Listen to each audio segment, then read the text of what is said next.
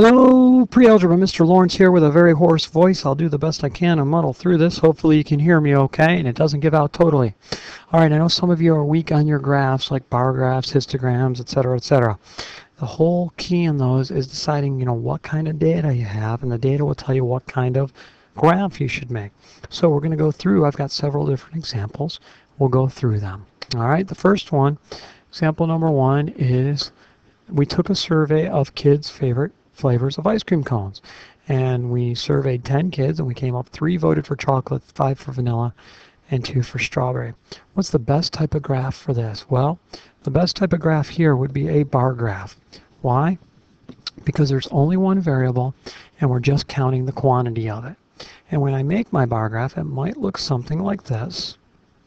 Okay, and along the side, I'm going to have the frequency, meaning the number of times it showed up, frequency. Okay, and it doesn't look like anybody's shown up more than 5, so I might go, 2, 4, and then 6, and I space them out evenly. And down here I have the favorite flavors, and that's going to be what? Chocolate, vanilla, and strawberry. And then I make my bars. The chocolate bar is going to have to go up to 3, like that. The vanilla bar will go all the way up to 5. Should be about the same width because the width of the bar isn't showing anything. And then the strawberry bar will go up to 2. Now what some people do is they might like shade, some of the bars differently, leave one blank, etc. It's not required. Please, on your answer document, do not use any color on the OAA. Okay, so that is a bar graph. If you were taking a survey of how many kids wanted to major in math, language arts, social studies, or science when they went to college, that would be bar graph because it's only one variable, the flavor of ice cream, and we're just counting how many times that variable shows up. The next one is percent scores on a test, and again it's like one variable, but notice the data is presented in a range. If you have one variable presented in a range, this is a histogram. Oops, it doesn't look like I'm in writing mode. This is when you use a histogram. A histogram is for when the one variable is presented in a range. Now, if I was talking about letter grades where I just had like number of A's, number of B's, number of C's, I wouldn't use a histogram. I'd use a bar graph. But with a histogram, because I'm going 70 to 79, there's a range of scores, then I'm going to go ahead and use the histogram, which looks kind of like the bar graph. Now I'm going to do the 70 to 79 will be here, and then I'll have 80 to 89, and then 90 to 99. Okay, and let's see, this is always 0, 0. Okay, and all these other ones are going to show up as 0, all the other ranges. So you won't see any bars there. And it looks like a 10, so I'm going to go 2, 4, 6, 8, 10. All right, and again, the frequency, this is the frequency, meaning how many times each range, or how many members each range had. Okay, sorry, it's a little tricky writing that way. And these are my range of scores down here. Range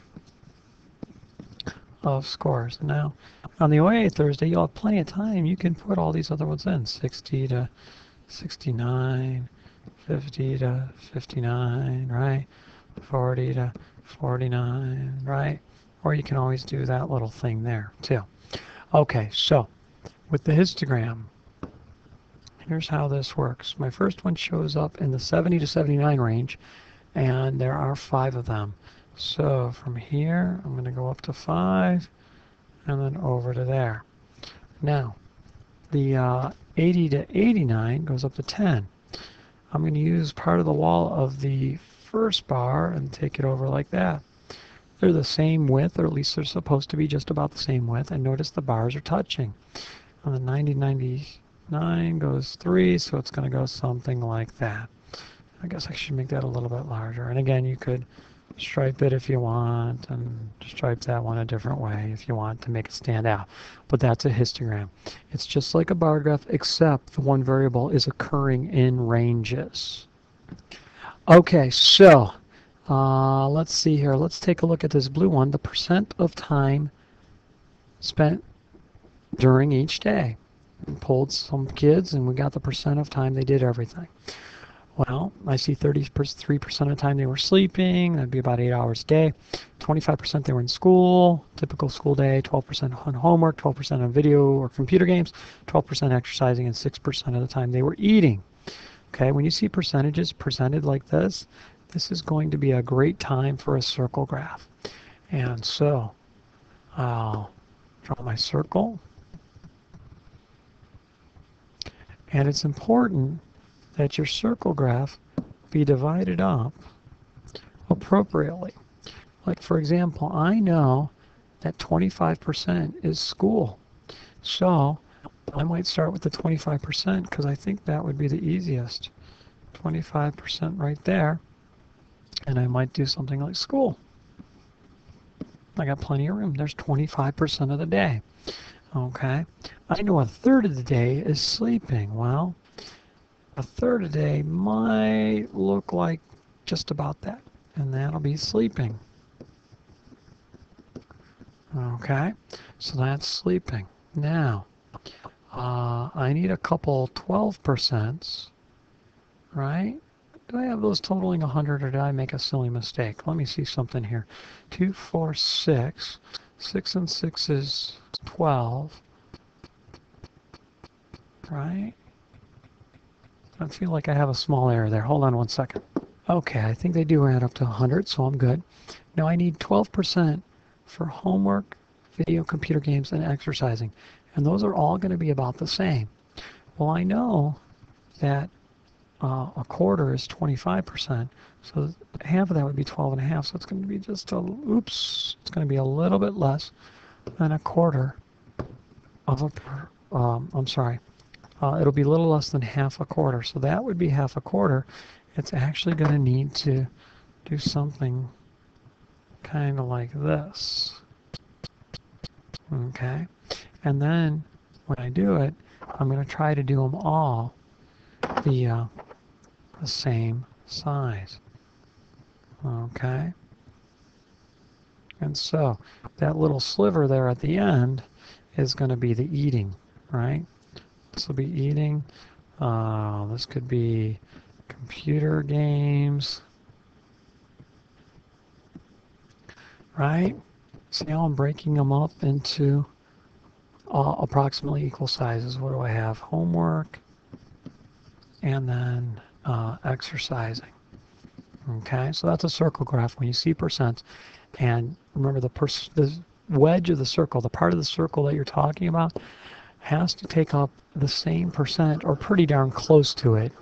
If you're making by hand, there might be some human error, but it has to take up the same percentage as presented. So school is 25%, I take up a quarter of the circle.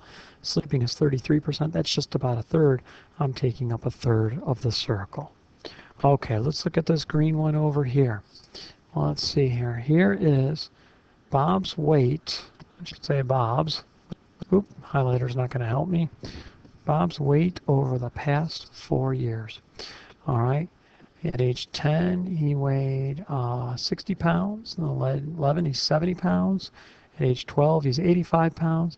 And 13 is at 105 pounds. Okay. On this one, because time is being involved, I'm going to use a line graph or a scatter plot of some type. So, I'll make little axes here, and I'll have his weight, and down here will be his age. Okay, now this is at 0, 0, but I'm going to start at 10. Okay, and then we have here 11, 12, and 13 years old, age in years, I should say. Okay, and this is the weight, and that's in pounds. LBS is a symbol for pounds.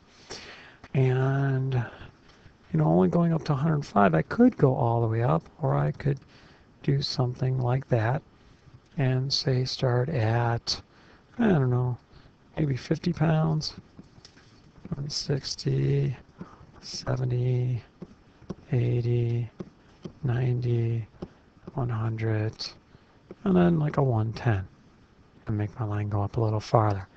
All right, so I think a line graph, because I'm showing change over time.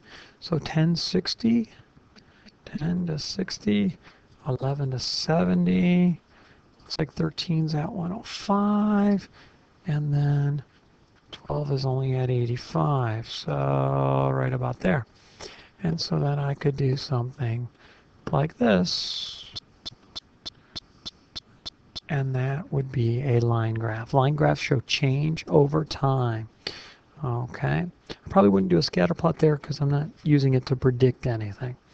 All right, here's one with past 3 years, the number of wins for Ohio State and that team up north. Okay, and on this one I might do a stem and leaf plot, or actually I was thinking a double bar graph. I think I'm going to go double bar graph on this. So I might have the years, right? The seasons. Oops, those didn't separate. Let me lower that. Years. And then the number of wins. Okay, and maybe this time I go 1, 2, 3, 4, 5, 6, 7, 8, 9, 10, 11. Ooh, that's not looking very good. It's not going to show up very well. So what I'll do is I'll do that little trick again. I'll go like this. And let me see, the smallest number of wins is 4. And then I'll have to go 4, 5, 6, 7, 8, 9, 10, 11. All right, and the years are what? 2009, 2010, and 2011. And I probably should have spread those out better. So let me rewrite them. Myself a little room here. So we got 2009, 2010, and 2011. Now I'll do like this for Ohio State. In 2009 they had 11 wins. So I'll have a bar going all the way up to 11. And then they had the year after 12 wins. I guess I should make that go up to 12 there. My mistake. I'll have to fix that really quick. It won't take long. Go up to 12. And then, of course, I would do 6 wins in 2011. Okay, like that. All right, now I have to do the team up norths. And the team up norths wins are 4, 5, and 11. So I would do that, and then that, and then up to 11 like that. Okay? So that's a double bar graph where the red bars represent Ohio State's wins and the blue bars represent Michigan's wins. All right, that's the lesson for today. Remember, there will be one more video tomorrow.